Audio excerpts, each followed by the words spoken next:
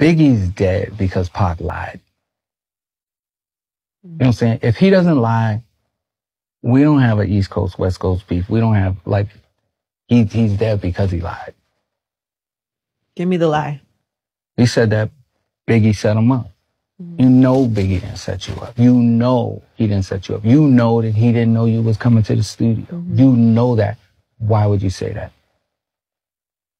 You know, you're 1,000% sure. Why would you say that? That is the reason why they took our mans from us. Because one lie. Do you think it was a lie or a misunderstanding? No, it was a lie. And he knew that. He knew it had nothing to do with Biggie, 1,000%. Then why do you think he said that?